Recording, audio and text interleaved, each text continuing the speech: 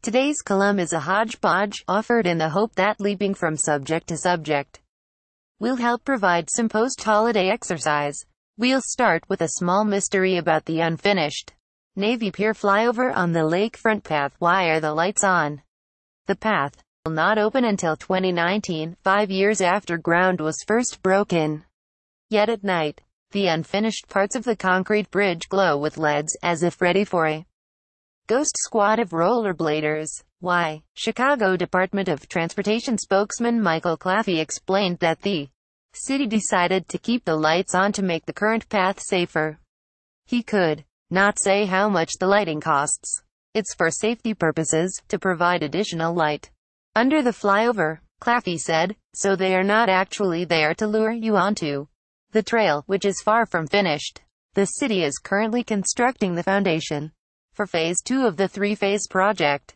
The new 807-foot section will run alongside Lower Lakeshore Drive over to Sabla Park. The entire 16-foot wide flyover is intended to eliminate a bottleneck at the center of the busy 18.5-mile trail, which narrows at Lower Lakeshore Drive to become a crowded sidewalk with poor sightlines, resulting in frequent conflicts between pedestrians, cyclists and cars. The concrete flyover bridge, which will eventually be about 2,200 feet long, will run on the east side of Lakeshore Drive and take the trail north over the river and continuing above Grand and Illinois streets before coming down again at Ohio Street Beach. The first phase, completed this year, cost $29 million. The second phase will cost $14.5 million. Cyclists and pedestrians should be able to use the completed first two phases of the project from Ohio Street Bridge to just north of the Chicago River Bridge by the end of next year. Phase 3 is yet to be bid and will run along the east side of the Lakeshore Drive Bridge from the north side of the river to the south and then down into Grant Park. The last part of the project was anticipated for the end of 2018, but was pushed back because of repairs needed on the 12-level bridge. The city expects to finish it in mid-2019. Holiday trains and buses. Some pre-Christmas rituals make me want to curse the season. Like the radio station that starts playing nothing but Christmas music 2 weeks before Thanksgiving. Or those ads showing happy wives getting bow-topped cars in their driveways on Christmas Day. Yeesh. 1. Tradition that genuinely gets you in the mood for seasonal cheer is the CTA Holiday Train. Co-sponsored by Julasco, the Holiday Train began on the Blue Line in 1992 when a Season's Greetings from the CTA sign was placed at the front of an out-of service train used to deliver food to charities. It has expanded to elaborately decorated trains, featuring Santa on his sleigh in an open-air flat car with reindeer and trees, strings of lights outlining windows and doors, red bows, garland and hand poles decorated to look like candy canes. Elves give real candy canes to riders. If you have not taken a child on one of these trains, do it.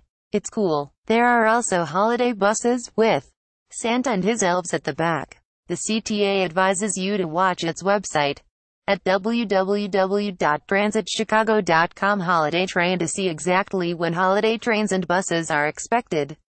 If you plan to ride the train and want to take pictures of the outside, board first and then take pictures of the train after you've exited. Travel light, plan ahead, and if you have a stroller, fold it up so everyone can get on. Smelly windows by Airports update. The number of people who say that sound reduction windows installed by the city are giving off foul odors keeps growing. A total of 526 homeowners who live near Midway Airport and 79 who live near O'Hare International Airport have asked about having their windows inspected, said City Aviation Department spokeswoman Lauren Huffman. Homeowners complain that the windows, which were installed under a city federal program to reduce noise inside homes near the airports, give off a smell like burning plastic when heated by the sun. The number of calls has risen from 109 in September. Homeowners say they worry that the off-gassing might pose a health risk. The city has inspected 300 homes so far and confirmed odors in 194. Huffman said. The inspection staff has increased from 1 person to 3 teams of 2 people. The company that installed the Windows Sound Solutions went out of business in 2014. So the aviation department is paying for replacements, which at about $25,000 per house could run into millions of dollars. Huffman said the city has sent letters to residents of more than 5,000 households that received Sound Solutions windows.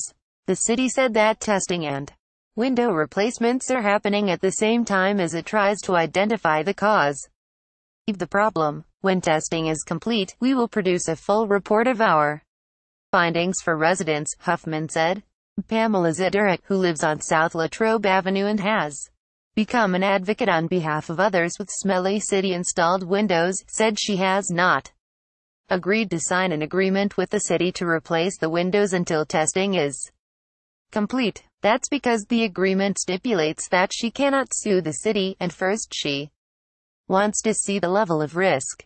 Earlier this month, Zedurek got a letter from a city official asking her to sign within 3 weeks, which she thought was ominous. We should be entitled to get the results of their testing before making a decision, said Zedurek, who heads the non-profit Midway Defective Window Recipients.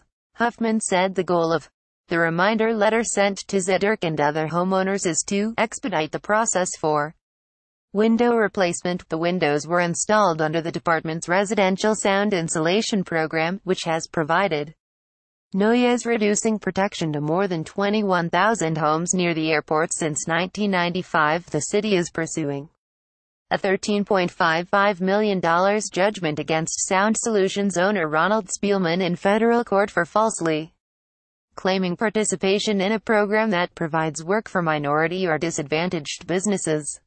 The city is awaiting a final judgment on the case, according to the law department. Transportation song quiz. Last week's song was about a freedom-loving sailor and is sung by some Enterprise crew members in the Star Trek movie Insurrection. The song is "A British Tar" by Gilbert Sullivan. A British tar is a soaring soul as free as a mountain bird. Lauren Cogan of Wilmette got the answer. This week's song mentions several forms of transportation, but is about not going anywhere. The performers have a curious link to the heavy metal rockers Spinal Tap. What is the song and the group? The first with the right answer gets a tribute notebook and baseball cards.